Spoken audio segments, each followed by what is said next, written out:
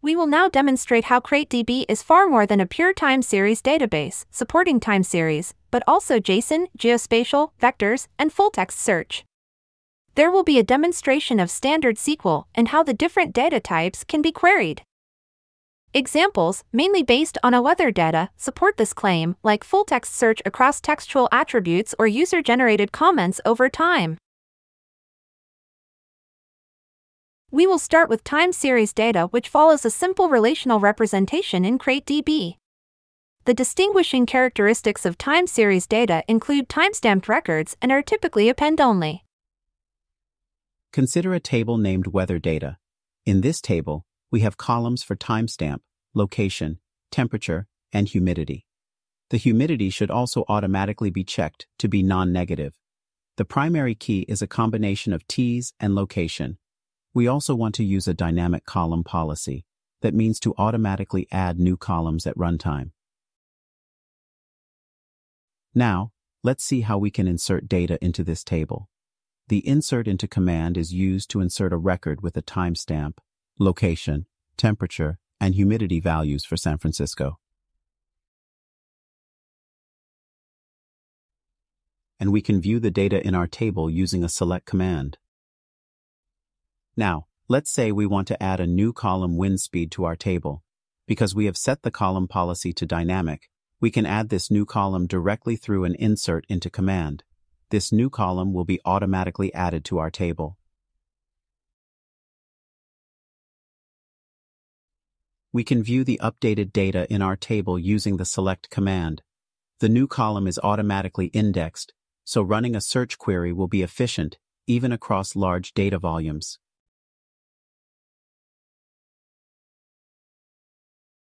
CrateDB offers support for JSON. JSON is a commonly used format for data exchange, making it ideal for importing and exporting time series data. It also allows for the storage of arbitrary contextual data, providing additional details that can easily be appended to any time series data set. This added context can often prove helpful when analyzing patterns and trends. The object data type in CrateDB allows for a strict, dynamic, or ignored schema, depending on the specific use case. This means you can insert JSON directly as a string, and any new attributes will be automatically indexed. This combination of flexibility and power makes CrateDB an excellent choice for managing time series data. In this example, we further enhance our weather data table by adding contextual data. We use the alter table command to add a new column sensor description of type object dynamic to store JSON data. This allows us to include additional details like quality of measurement and battery life of the sensor. We then insert a record with these new attributes into the table. CrateDB's dynamic schema allows us to immediately run a query to find devices with low battery. The select statement identifies distinct locations where the battery life from the sensor description is less than 40. To use JSON data for time series directly, we create a new table called Weather Data JSON, with columns for timestamp, location, and vals, which is of type object. We then insert a record into the table with a timestamp, location, and values for temperature and humidity in JSON format. Using a select command, we can view the data in our table. We can also add more attributes to our JSON data on the fly, such as wind speed, by simply including it in the Insert Into statement. The updated data, including the new wind speed attribute, can be viewed and filtered by immediately.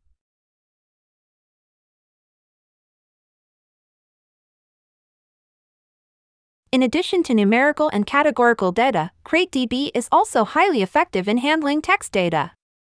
This could include attributes such as machine status, user comments, or log files, which can be valuable sources of information for analysis. Furthermore, CrateDB is equipped with robust full-text search capabilities. This allows for efficient searching through these text data, not just for exact matches, but also for typos or specific phrases and even synonyms. With CrateDB, you can efficiently perform a full-text search through your data and extract the insights you need. Let us have a look at a table for web server logs. It contains a timestamp, IP address, request method, the called HTTP endpoint, a response status, and the user agent. We insert a few rows calls to the home, login, and products endpoints. Imagine, users can type search criteria that will be used in the queries. Instead of typing the word home, 2 letters are mixed up. The fuzzy search capabilities in CrateDB can easily cope with these misspellings. This query uses a fuzziness of 5, which means there can be a Levensthean distance of 5 or 5 letters that are allowed to be different in the search term and the actual term in the database. Of course, full-text search can be combined with other attributes as well. For example, all successful HTTP calls to the home endpoint can be found by adding the condition of response status equals 200. There are many more options available. Please refer to the CrateDB documentation for all the details on full-text search. CrateDB supports the float vector data type for columns, which is ideal for storing floating point vectors.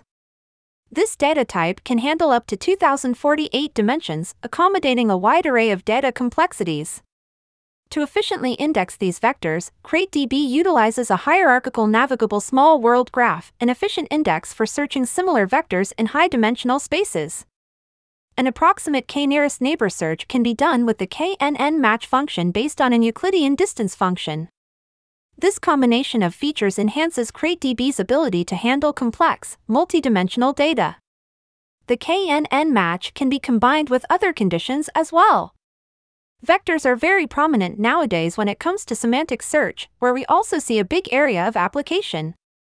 In this example, we focus on finding similar patterns as a common problem in time series analysis. Although there are multiple different ways to identify similar patterns, executing a similarity search on a vector is a viable solution. One could create vectors of various different features like minimum or maximum values, moving averages, and etc. In our example, we want to find weeks with similar temperature patterns. Therefore, we create a table called Weather Patterns Weekly that stores the location, the particular week, and the maximum temperatures of every single day in a vector. To populate this table, we aggregate the temperature values of our weather data table in the following way. The common table expression of this statement truncates the date of measurements to weeks and days and calculates the maximum temperature per location, week, and day. The outer select statement groups the data by location and week to aggregate the daily maximum values into a float vector. The resulting data is inserted into the Weather Patterns Weekly table. As we can see, the result contains a vector of daily temperatures per location and week. In order to find similar weeks, we execute a k-nearest neighbor search for the week of 20th February 2023, represented by the given timestamp. In order to do so, we select the temperature pattern of the week of interest, execute a similarity search on the temperature pattern, and want to find the top 10 most similar weeks. The score value represents the similarity. Please note that this value is not the actual distance of vectors, but an arbitrary value to rank the results. For more details on the score value, please refer to the CrateDB documentation. The results provide us with various weeks that have similar temperature patterns. If we look at a visualization of the similar data sets, we can see that the weekly temperature patterns look similar to each other. Obviously, this example is very simple, and for a real comparison of patterns we should do a proper normalization of data first. Still, it shows how the similarity search can be used to detect patterns.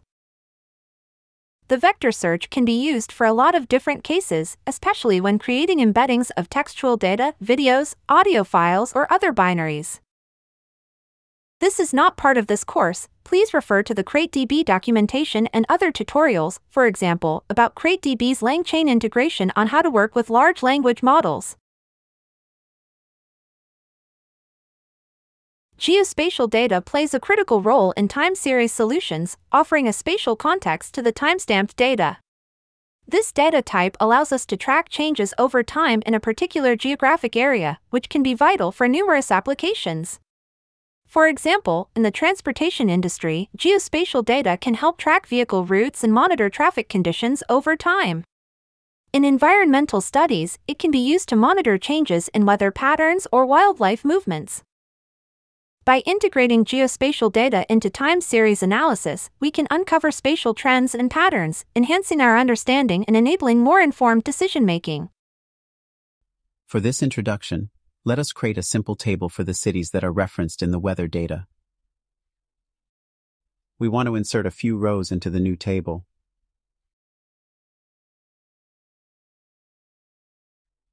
Selecting this data shows that CrateDB interprets the data correctly and, for example, opens the coordinates on OpenStreetMap when clicking on the arrow icon. The geospatial data can now be used, for example, to visualize weather conditions on a map, or automatically figure out if storm events will cross a certain country that is defined via its geo-shape. All of it can be done via the available functions to query geodata directly in CrateDB. Binary large object or blob is another key data type that can be effectively managed in time series solutions.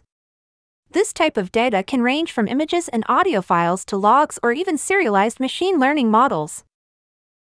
Storing and retrieving blob data efficiently is crucial in many time series applications, especially when dealing with multimedia content or large log files. CrateDB supports blob storage, allowing users to store and retrieve binary data efficiently, making it an excellent choice for managing complex time series data with various data types. They are stored in separate tables, which allows for different disk configurations than the regular database files. Upload and download can be executed via the HTTP interface of CrateDB. All metadata of binaries is available via SQL. As an alternative, binaries can also be stored in text columns using a base64 encoding. This closes our overview of how CrateDB handles various data types that are relevant for comprehensive time series data management.